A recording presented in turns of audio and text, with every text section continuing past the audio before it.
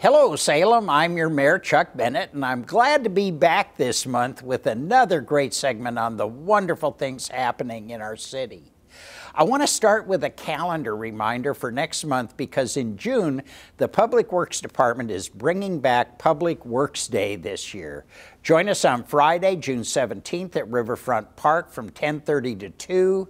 You can meet Claudia, the 29-foot Chinook salmon, take part in a water pipe repair, sit in on a backhoe, a dump truck. It's a free event for all ages. Watch the city website and calendar for details. Let's also not forget that we're fortunate in Salem to have public art on display every day throughout the city. Many works of fine art can be seen at the City of Salem public buildings and outdoors in our downtown area. These include pieces from the City of Salem Public Art Collection as well as pieces owned by other parties like the Salem Public Library Foundation. You can check out online public art scavenger hunt and test your knowledge of 8 outdoor artworks.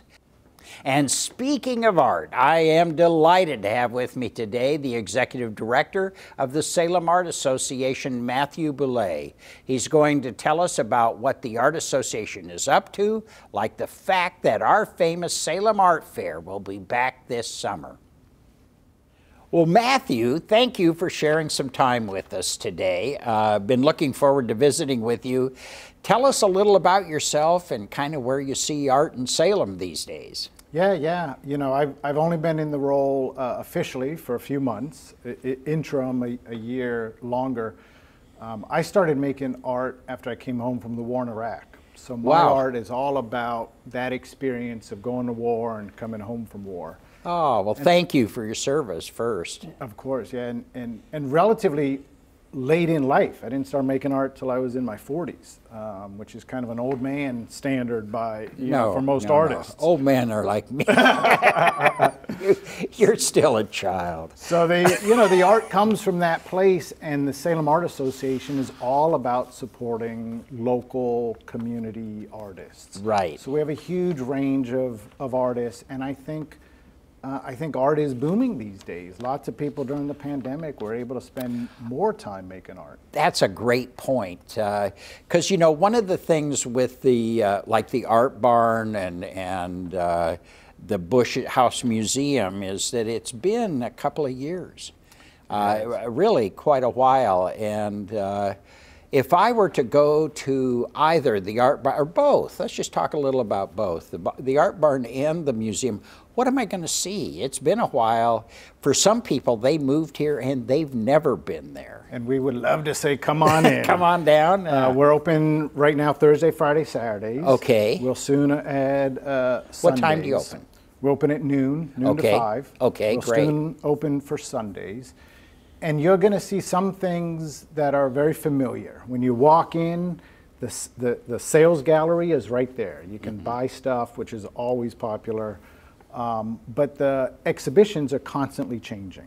We've got a young student from Linfield painting right now a massive mural across 4 walls in our focus gallery. That's the upstairs gallery? That's the downstairs one. The downstairs one, Upstairs, a professor from Western, Sung-Yun Park, installing a fabulous, very ornate set of 5 or 6 pieces throughout the gallery.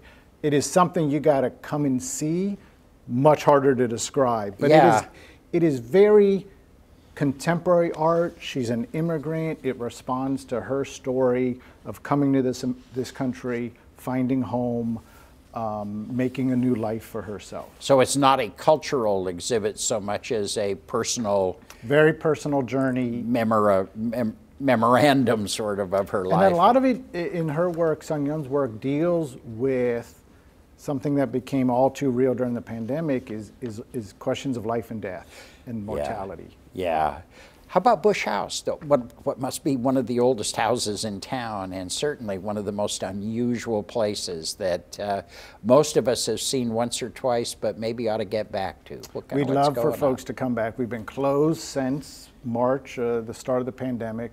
We're opening in June with an extraordinary new exhibition. It's called Dreams Deferred.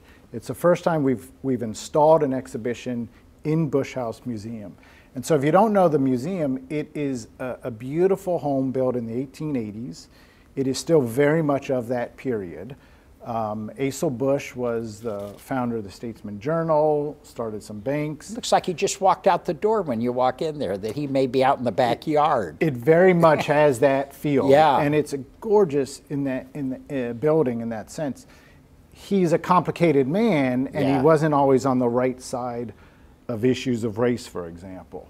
And so this Dreams Deferred is an effort to welcome into Bush House Museum people that might not have been able to enter 150 years ago. Wow. Young dreamers came to this country as immigrants, as children, and the installation puts their profiles in the different rooms in the Bush House Museum. So next to a portrait of Bush and his family will be a portrait of a young Latina woman who came to this country and her story. Yeah. So it's a way of reopening by saying this museum is open to everybody. Please come in. Yeah, that's great, because one of the things that can happen is you might feel like you're looking at a place set in amber, that it's frozen in time. Right.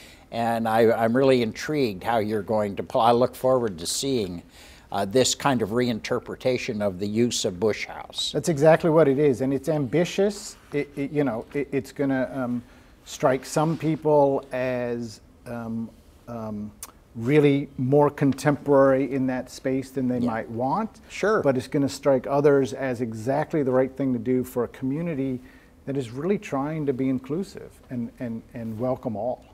I want to talk to you just for a second about sort of intergenerational things, and there's two things that come to mind to me.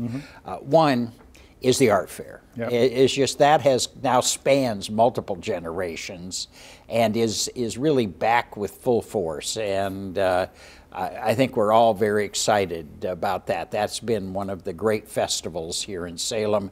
And then the programming for children by the Art Association. Talk to me about those two areas. Lots of news on both fronts. We haven't had Art Fair live and in person for 2 years because of the pandemic. It will be third weekend of July. We're expecting huge crowds. There's lots of demand. I had folks knocking on the door yesterday saying, is Art Fair going to be happening this year? So I think there's a lot of demand. We have just juried more than 280 artists. So again, wow. the artists who weren't able to show for the last 2 years at fairs across the Northwest are now really eager for this. 280? 280. We could only accept about 210. Wow. But that's a big number. That's a lot of people. It's a big art fair, and as you know, it runs a gamut. There's paintings, there's sculpture, there's jewelry, there's quilting, crafting. If you like any type of art, you're going to find something at the art fair. Of course, there's a wine court, there's a beer court, there's food, there's children's activities. We're celebrating really two themes with Art Fair this year. One is protect the trees after the devastating ice storm of last February. We're really doing everything we can to celebrate and protect the trees. And the second is to celebrate the cultural history. This is Kalapuyan land, and honoring that, working with some indigenous artists to celebrate that. Oh, great. So there'll be indigenous art there, and as well as contemporary and other. Fantastic. How about the kids? So lots of good children's programming. Summer camps this year. Really? In June, July, and August in the annex. We ran them for 2 weeks last year, and demand was so high we decided to try 3 or 4, maybe even 5 weeks this year. So lots of demand. So I want to register my great-grandchild. Go to great-grandchildren are welcome. Go to Salem Art Association. .org or call me, email me, we'll send you an application. Where registration is open now. We also did, I just want to mention this incredible program with 2 additional partners. Youth Era, which is a downtown drop-in center for homeless youth or youth in crisis, and Marion Polk Food Share, which runs food pantries. Right. So we ordered and designed about 1,000 art kits last summer. We're doing this again this summer. We hired youth-era youth to assemble the kits, to put the pieces together. For many of them, it was their first job experience. Oh, wow. And this experience over the summer with us led to their first kind of real job at places like Cafe Yum. And then Marion Polk Food Share distributed the kits to pantries in Marion Polk, Yamhill counties. Oh, okay. So that families could come, pick up groceries, and at the same time pick up art kits for their children over the summer. Great. It was a win-win-win for everybody. Well, what are you looking forward to this next year? Have you got some sort of like brand new initiative you're looking at for the Art Association? I mean, it really is these elements of doubling down on working with children. Great. And having programming that is live and in person.